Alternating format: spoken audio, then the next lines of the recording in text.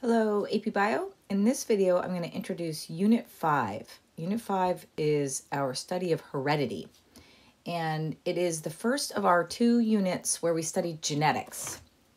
And genetics is the study of heredity.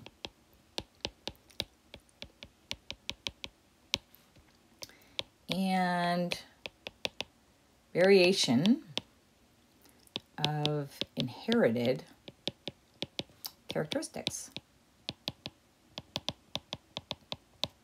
Now, it's probably a good idea for us to define heredity first. Heredity is just the transmission of traits from parents to offspring.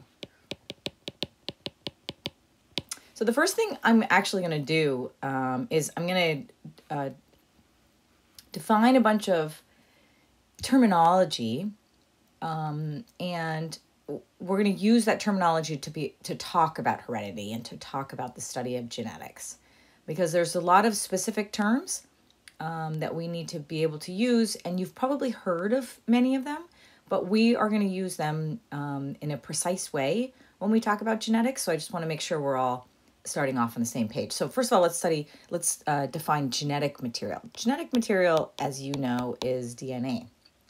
Specifically, DNA is actually the template for proteins. So a template is like a stencil, something that you use to make something else, and that's what DNA actually does. It is the stencil for proteins. And parents, we talked over here from parents to offspring. Parents actually pass DNA, or I should say parent cells. We call them parent cells. We'll talk about it at a cellular level. Parent cells pass an exact copy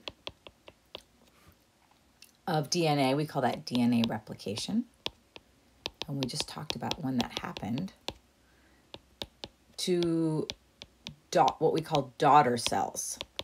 So when we have one cell becoming 2 cells, those are called daughter cells. And we talked about that a bit in our study of the cell cycle.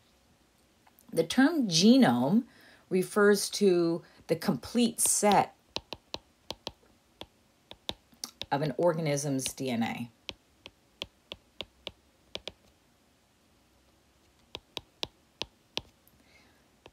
Now, the DNA is composed of genes. We'll define that in just a second. Here's how genes are related to the genome. Plus, not all of the DNA codes for proteins. And when it's not a coding protein, we call it non-coding DNA. That doesn't mean it's not important. And we'll talk a lot about that in our next unit. It just means that it's not coding for proteins.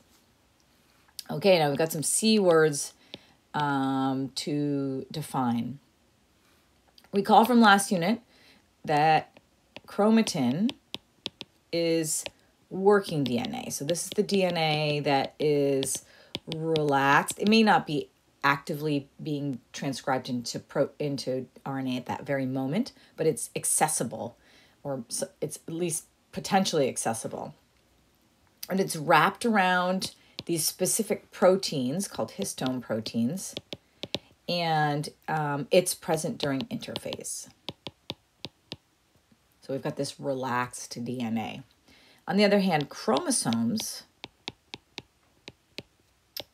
are condensed chromatin.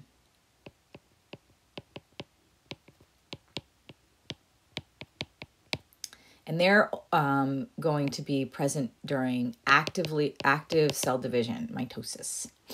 And we'll learn during this unit about meiosis.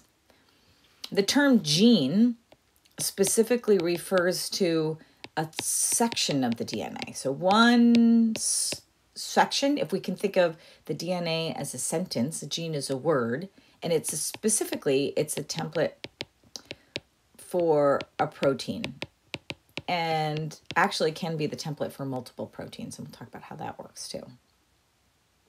Now let's talk about how DNA is organized so that it can be passed to offspring. Well, we just got through talking about that with the cell cycle. Remember that the parent cell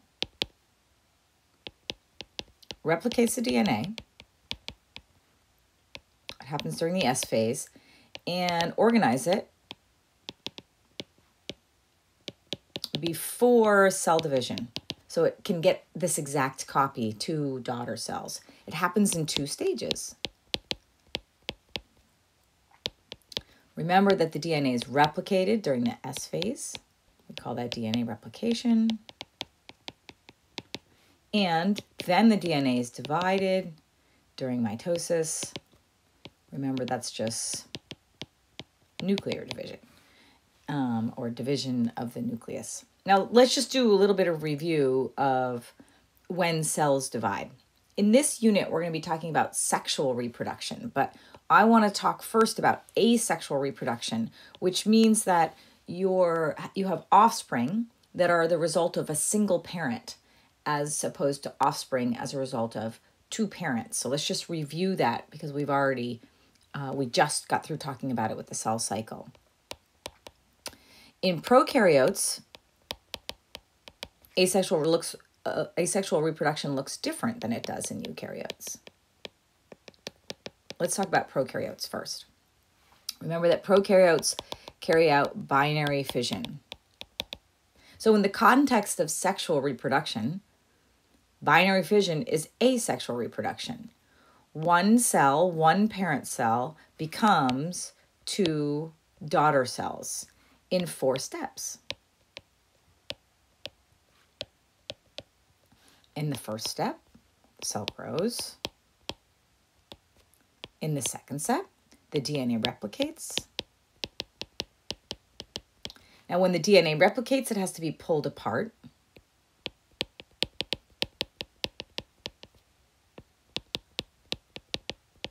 As the cell elongates.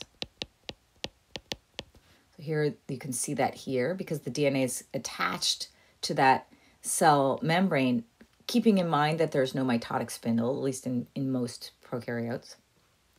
Then the cytoplasm is going to divide, so that's where we get the cell pinches in. And you can see that here in step 3, we get a pinching in of the cell membrane and the cell wall of prokaryotes. It's more flexible than the cell wall of plants. And then 4, the cell divides. And then we have 2 daughter cells. Asexual reproduction, 1 parent becoming 2 daughter cells. 1 parent cell becoming two daughter cells.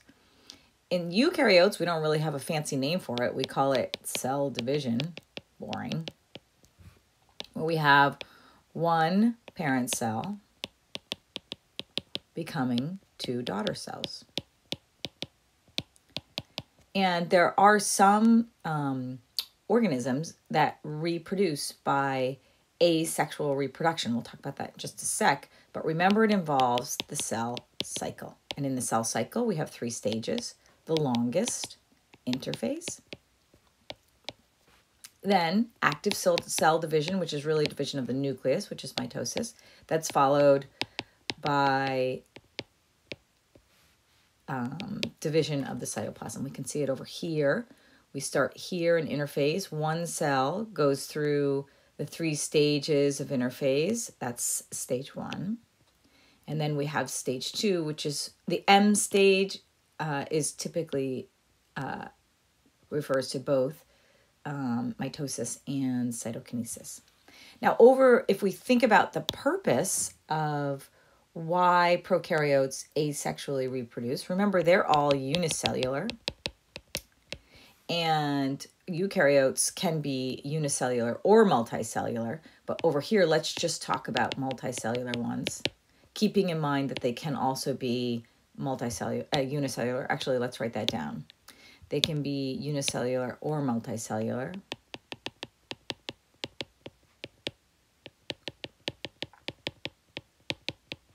But we're going to talk only about the multicellular down here. Again, over here for the unicellular organisms, it is the purpose of binary fission is for asexual reproduction. So they're going to make offspring with the process of binary fission. Same thing over here with unicellular organisms and multicellular organisms. They are going to carry out asexual reproduction. This over here in the prokaryotes, this results in 2 daughter cells. You can see them right here, 1, 2, up in the diagram, 1, 2. And those daughter cells are going to be genetically identical to the parent cell and to each other. Over here in eukaryotes, remember that asexual reproduction has other, the cell cycle has other purposes. Some organisms can actually carry out asexual reproduction where one cell can actually become a multicellular organism. Plants can carry out asexual reproduction, and some species of fungi, or most species of fungi, can carry out asexual reproduction. Now they also can carry out sexual reproduction, and that's the next thing we're going to talk about. But keep in mind that they can do both. But also the purpose of the cell cycle is, thinking about it in a multicellular organism, is just for growth, so that organisms can get bigger. And for development, remember, development is distinct from growth in that it's how a single-celled organism develops into a multicellular organism with specialized cells. And then also remember that cells have a lifespan. So we call that renewal, when you need new cells, when cells have, so you can continually have new cells in areas where cells need to be regenerated. And then also if you have damage, repair. So those are all the purpose of why cells would need to divide. Now there's 2 types of cell division in eukaryotes only. So in prokaryotes, they just do binary fission. But in eukaryotes only, we have mitotic cell division, and we just got finished with that, talking about that. And we also have a special kind of division called meiosis, also in eukaryotic cells. Both of these refer to division of the nucleus. And because they have a different process, a different purpose, they have a slightly different process. So let's go ahead and let's talk about that. Now we're going to talk about chapter 13, which you've already read, is about sexual reproduction. Now, sexual reproduction involves the process of meiosis, which is just a special type of cell division. And specifically, it's a special type of division of the nucleus that produces what we call gametes.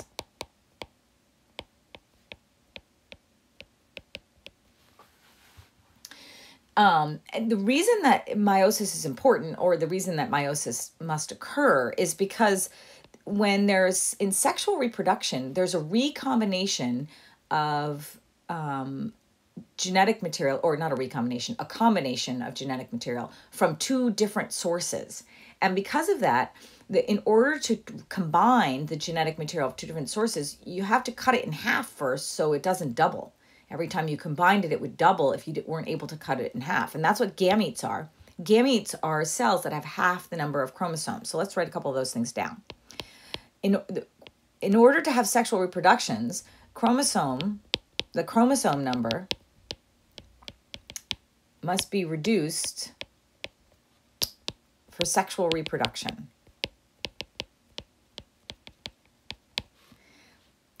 Sexual reproduction is important because it increases genetic diversity.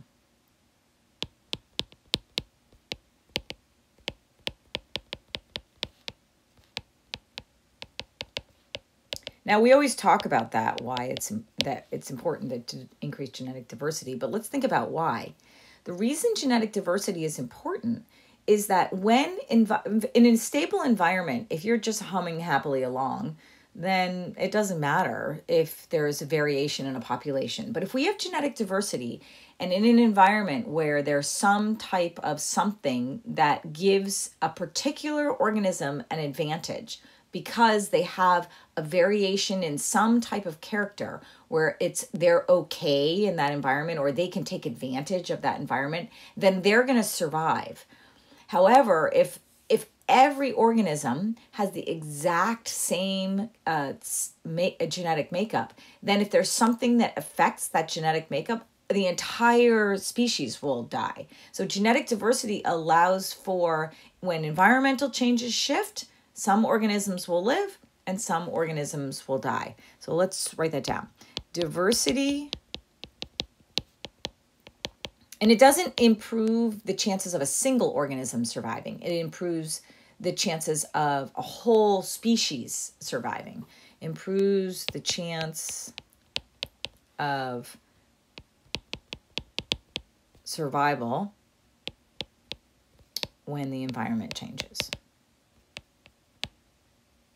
Because no environment is completely stable. Some environments are more stable than others, but no environments are completely stable. Okay, let's look and see what meiosis looks like. We're going to model meiosis in class, and we're going to talk about it, but let's look and see what happens just in a really simple diagram over here.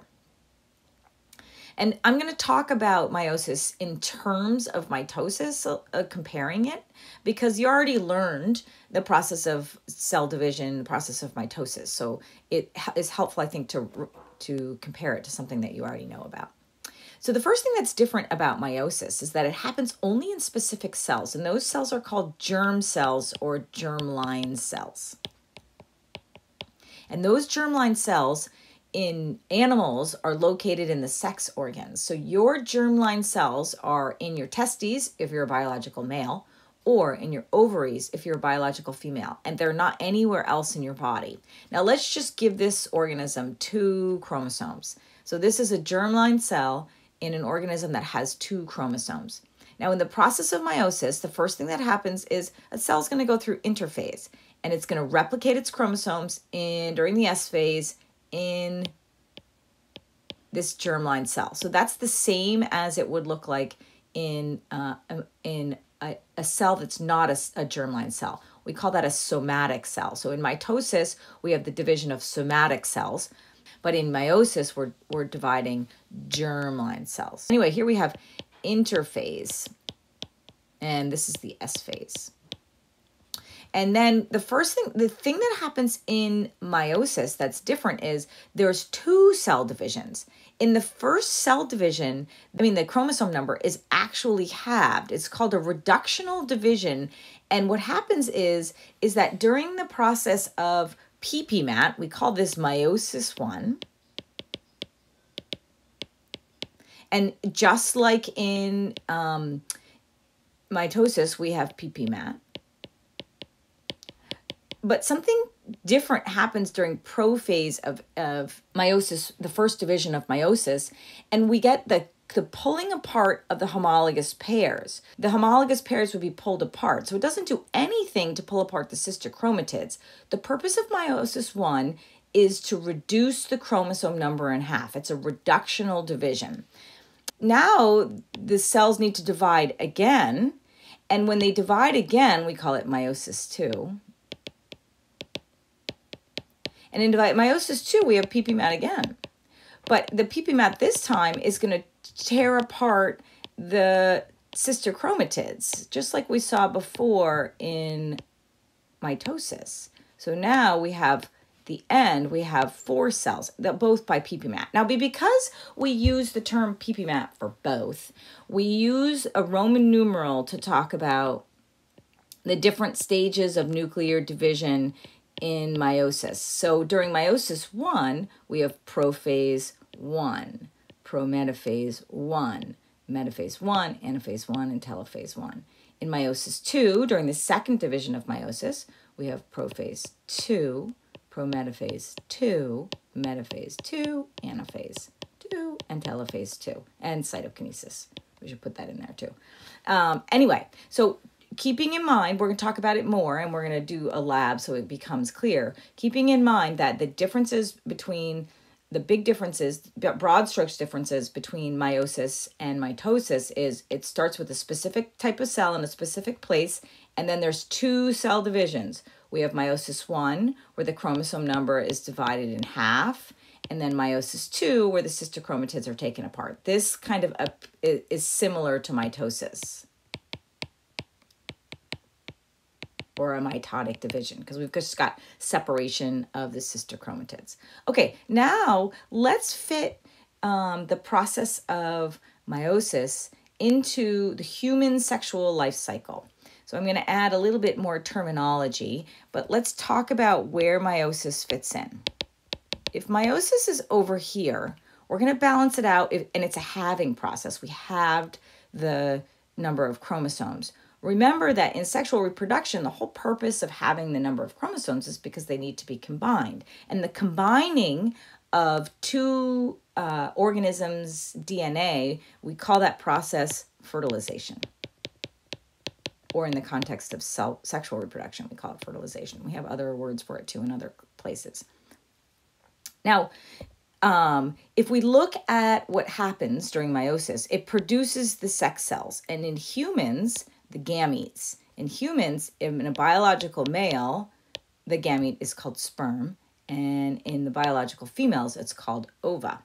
Now, that sperm and that ova come together in the process of fertilization. That produces a zygote. So that's that single-celled that results from the fusion of the sperm and the egg. Now, in a multicellular organism, what happens in order to make a multicellular organism, there's a whole bunch of cell division that happens the zygote goes through a whole bunch of cell division, mitotic division, to produce a multicellular adult organism. Now, that multicellular adult organism in its sex organs, in its germline cells, can carry out meiosis.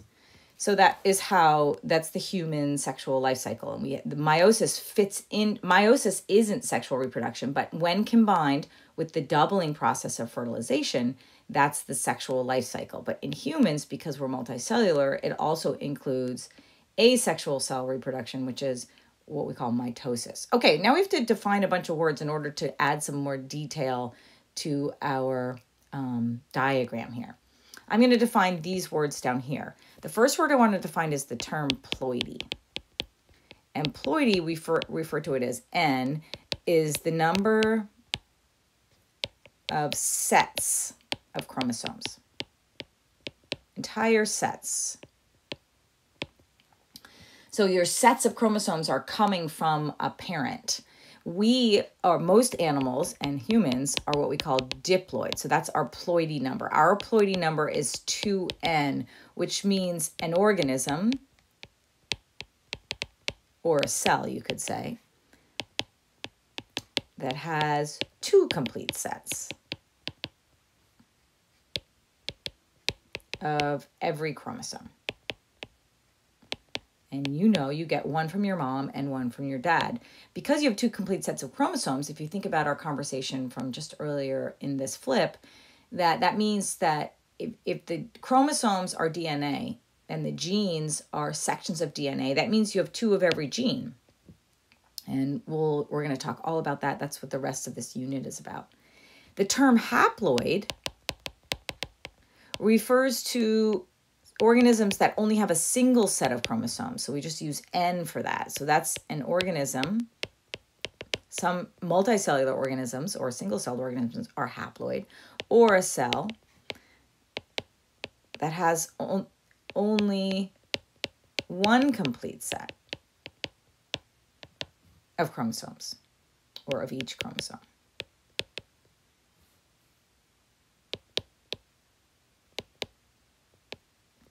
So some multicellular organisms, like some species or many species of fungi, are haploid in their multicellular state. Humans are only haploid. The only cells that are haploid in humans are our sex cells. Now, there's also polyploidy. And polyploid organisms are just greater than 2N. So they're 3N, 4N, 5N. And that's just an organism or a cell that has just more than 2, greater than 2 complete sets of chromosomes. So for example, wheat, cultivated wheat is hexaploid. Ooh, I've written out of space. Hexaploid, which means it has 6 copies of every chromosome. So it has 6 copies of every gene. Okay, now what I want to do is that let's take these words up here and let's add them to our diagram up here. So in the human sexual life cycle, the process of, let's look at humans first. Humans are diploid. So let's write that down here. We're diploid, 2N. And a human multicellular organism is going to be 2N. But if we draw a dotted line right here in the sexual life cycle of humans, if we look at what's happening on the top of the diagram, everything up here is actually haploid because of the process of meiosis. So meiosis is going to divide the chromosome number in half so that their cells can be combined together. But remember, the zygote down here is the combination of 2 haploid cells to make a diploid cell. So we have this alternation in chromosome number or chromosome sets, ploidy numbers. We have 2N down here, but then 1N up here. Now, before I talked a little bit about how sexual reproduction increases genetic diversity. It's increasing genetic diversity. And I'm just going to point out the places where it increases genetic diversity, and then we're going to talk about that in class. The first place we get an introduction of genetic diversity is over here in meiosis, during a process called crossing over. And we'll talk about what that means. It happens during prophase 1 of meiosis, where there's some swapping of chromosome parts.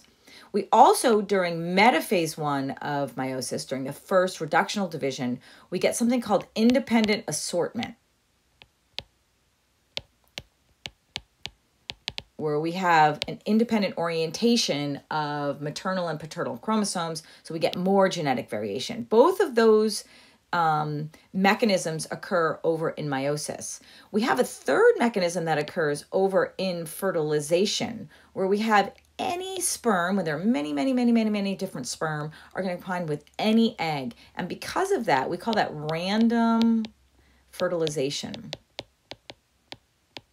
And because of that, we get a third source of genetic variation in the sexual life cycle. And that's in the sexual life cycle of any multicellular organism or any sexually producing organism.